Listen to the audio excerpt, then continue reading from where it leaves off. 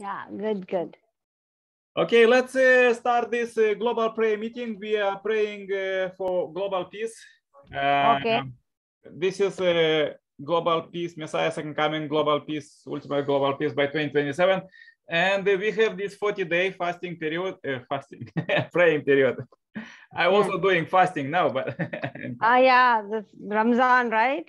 not, I just do my own fasting for peace. Okay. We have this global initiative, like we invite all believers to not just make their own fasting, but to make fasting as for world peace. As you see, this global tribulations. So we're supposed to unite efforts for peace. Okay, good. Okay, so let's start with the reading a few quotes from the world scriptures. Today was about the society. The Bible teaches about the 9 fruits of the Holy Spirit: love, joy, peace, patience, benevolence, goodness, loyalty, gentleness, and self-control. These 9 fruits of the Spirit are the standards of the nation that God proposes and intends to establish. They comprise that society's way of life. Good citizenship does not appear automatically, but arises out of the person's character and family. It flows from character, heart, and education through family life. These are the basis for noble deeds by which people can advance to the position of responsibility and enhance their country's prestige. Build this foundation and become someone your country needs. If you do not build them, you may end up becoming a corrupt official. Peace and happiness depends on the people's moral and spiritual development. This is because a nation, even the world, is only as peaceful as individuals and families that comprise it. Science and technology can be used for good, for the improvement of human lives when they are utilized by good people. Good people. Yeah, thank you very much. Salija, could you turn on your camera and say a powerful prayer for peace? You may say in your language or you believe, because this is interfaith meeting. Can you hear me? Yes. Yes, we can. Yeah. What should I say? I didn't understand. Could you say a prayer for peace? You could be in your language, in your faith, and it's interfaith prayer. So please say a powerful prayer for peace. My prayers are within only. I don't have anything which I could read out. And we do morning prayers, and this is post-dinner time here in India. So prayers happen in the morning. Okay, no problem. Could you say just your vision for peace? What you think that this world is supposed to be for peace? Something like... The peace for me would be education to everybody, equality and education. When we start respecting each other in whatever we are, may it be our caste, creed, sex, anything, with good education, we bring in equality by not demeaning anybody. We need to be at par, but not to demean anybody. We should not bring down. When we talk about gender equality, we talk about women empowerment. Nowhere I support that we are demeaning men. We are just asking for some voice to be heard out and respected. If it is not less, if it is not more, it can be at par. So when we start respecting each other, I believe peace can be attained, because there's nothing else we fight for. Whatever we fight for is only I'm better, superiority, more power, more success. When we bring down that, I think peace can be achieved. We respect each other. We believe in education. And I think a sound education can bring this change. There's no point just bringing awareness. If they're not educated, no matter what we try to bring in, it doesn't happen. So for me, peace would be to love each other, to be respectful, use kind words, and as much as possible, bring in that giving mentality in each one. That is more important in whatever we have. I might not be as rich as an Ambani out here, but in whatever little I have, if I can give one child of food also, it's good enough. That is peace to me. Yeah, very good. Thank you. I like your manner of education because, you know, like some people who are making weapons nowadays, they are very educated. They are scientists. They make weapons, but unfortunately, they're supposed to educate, as you said, in love and yeah. But yeah, education, they make weapons, but when they're educated, they know how to use the weapons. So we do not use weapons to destroy. Yeah, we use weapons to progress. In today's world, there's so much weapons that the people already don't control them. You see that they weapons control the people. Yeah. Okay. Correct. So when but for me, yeah, thank you. Let's invite Preston. He have usually very powerful prayer for peace. Yeah. Hi. Yeah, Preston, could you turn on your sound and camera? Okay, no problem.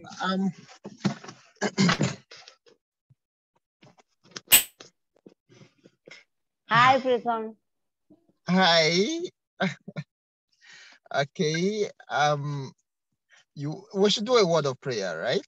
Yes, please say a short, strong prayer for peace as usually. All right, let us pray. Everlasting Father, we thank you for our world. Father, all we ask for is peace. The Bible said, you are the God that maketh wars to cease.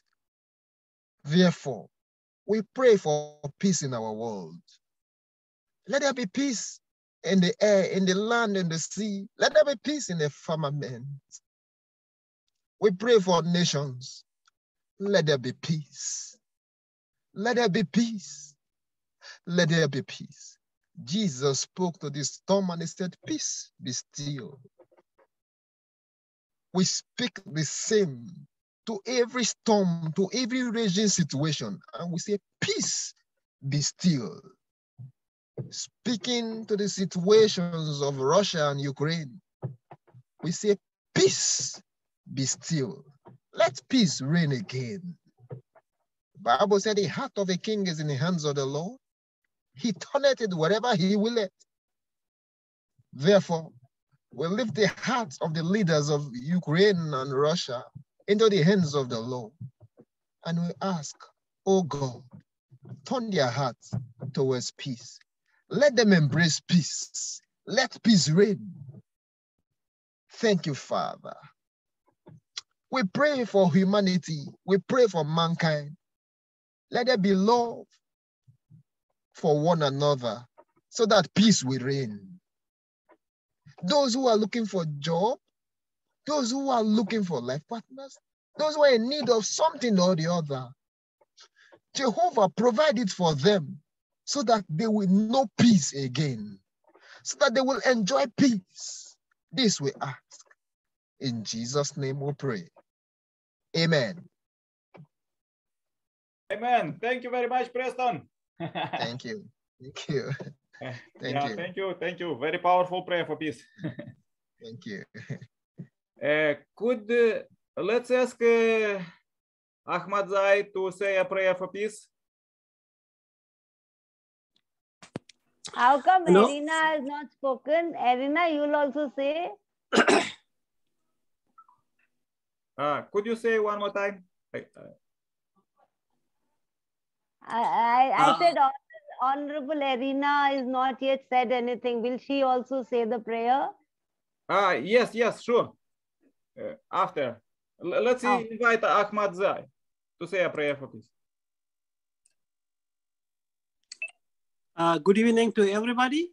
Yeah, could you turn on your camera and say a short, a strong prayer for peace as we are in this 40-day prayer condition, praying for peace? Yes, actually I'm not in the right place. That's why I turn off my camera. Oh, okay, no problem.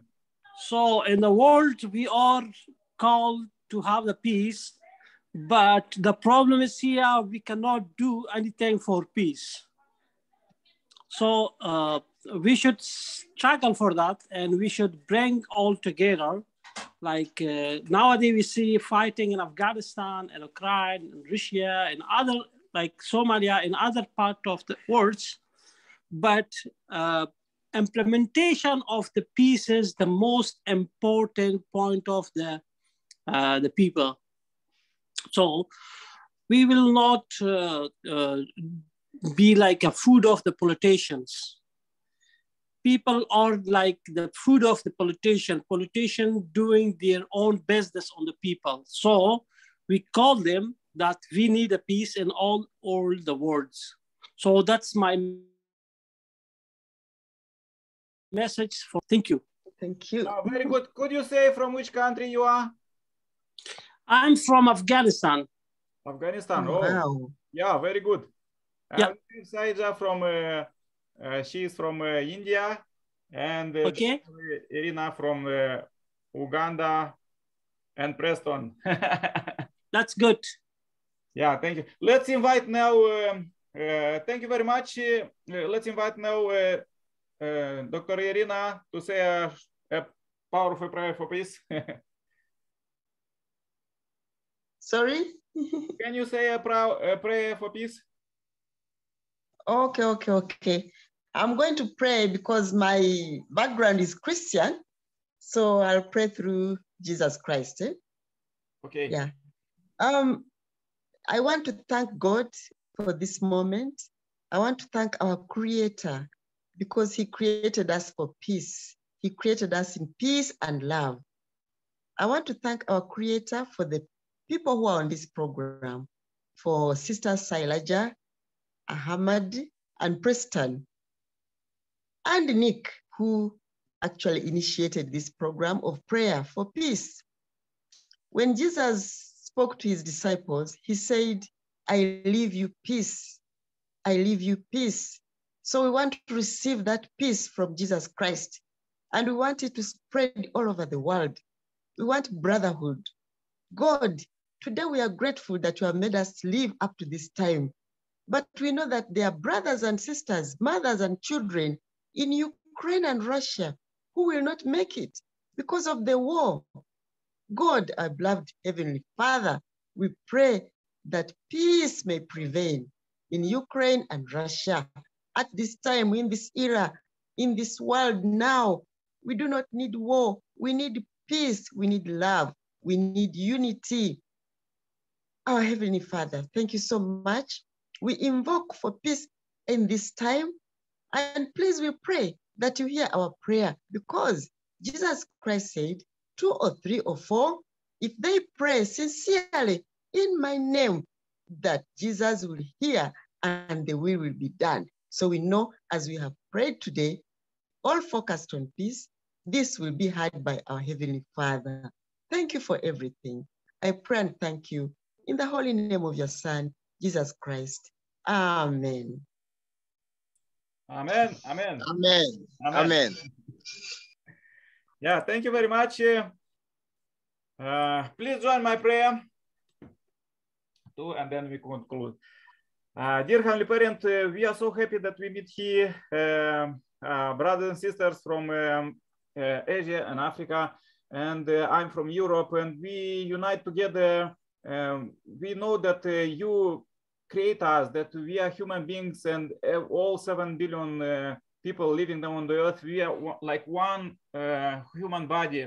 And there is a big pain now, where is the conflicts and wars. We see it in Eastern Europe and the other parts of the globally. And we have our thinking. Every day we're thinking, 90% of our time we speak with ourselves and we receive tips from you. And we want to understand your tips, how we could live together. As we meet a few people here, we are on the higher level together with you, because you directly meet us here and give guidance how to move forward in our families, communities, countries, and the world. And we pray for other 7 billion people, brothers and sisters on globally. Most of them, they are suffering because there is not yet heavenly kingdom built, but Messiah's second coming inspires us to build it as soon as possible by 2027. big tribulations now, but Jesus said the kingdom of heaven is at hand, and unfortunately it's still empty. Not so many people are there. So we want to invite all brothers and sisters, everybody there, and that they also could receive heavenly kingdom citizenship. And dear Heavenly Parent, please lead us now with big devotion globally in different faiths, like Catholic, Orthodox fasting, and also Muslims have Ramadan. And everybody, we are interconnected, and we feel each other, and everybody who are fasting now, and me, I'm also fasting. I'm praying that you could receive this offering that could bring real peace and purify this planet, all the minds of the people, to purify and unite mind and body in this peace, that we could have peace inside us and our families and the communities and the countries and the whole world, and even the spiritual world. Many of our ancestors, they went to spiritual world with resentment because of the war of others situations. And now in the Messiah's second coming time, the many spirits came back, and they want to solve all these problems, but all these problems could resolve only by true love. So please lead us, dear Heavenly Parent, that we could multiply this true love that we receive from the Messiah's second coming. We receive this marriage blessing to pass it to all humankind. Dear Heavenly Parent, we were so happy to meet you here, and we bring this day is Saturday, 9th of April 2022. We bring it to your altar as a sacrifice, everything what we do as an offering, that you could sanctify it and multiply it further. We want to live with you till now with different ages, like was natural age, when the people was mostly take care was on the natures, and then it came human thinking age, and then now is coming you age, when all you children could live happily together with you as you designed it before the creation, and your will be done. So we pray for ceasefire right now in these hotspots of the planet, and lead us, everybody, each of us, everything what we can do, we could do, we are doing. We give donation for the people who are suffering. We are fasting, we are praying, we are doing everything with your instruments, not that what fallen are using, like armaments and weapons. That never with the force, with weapons, never would come peace, only with you through love. So please lead us and give tips, as you said in the Bible, that in last days there will be many visions and dreams about Messiah's coming, about you, and about peace, about heavenly kingdom. So let them be it now, especially to those who lead the world, politicians, to stop all these sanctions and fights globally. Please, we pray for them, and we pray for all humanity. Lead us and receive this short report. And my name is Nikolai Sirpala, Saint Blessed Family. Adieu. Amen. Amen. Amen. Amen. Amen. Amen. Adieu. Amen. Yes, thank you very much, brothers and sisters, that you join, that we meet every day with God here at this place for 40 days, and maybe we will continue. And therefore I pray for you. I pray for you that you'll stay happy, healthy in this difficult time, and also God could give you tips whom to meet and what to do and how to develop and prosper, because these meetings is, of course, we pray for world peace, but we also pray that everybody could have miracles, and God could give tips how to prosper and live happily as he intended, because God have a plan for each one of us. Yes, thank you very much. Please turn on your cameras, say bye-bye. You could say bye-bye in your language. Okay, bye. Bye-bye. Bye-bye. Tomorrow, same Bye-bye. time, same place. Bye-bye. Stay happy, healthy. Bye. Thank you so much. Bye. Bye. See you tomorrow. Bye-bye. Bye.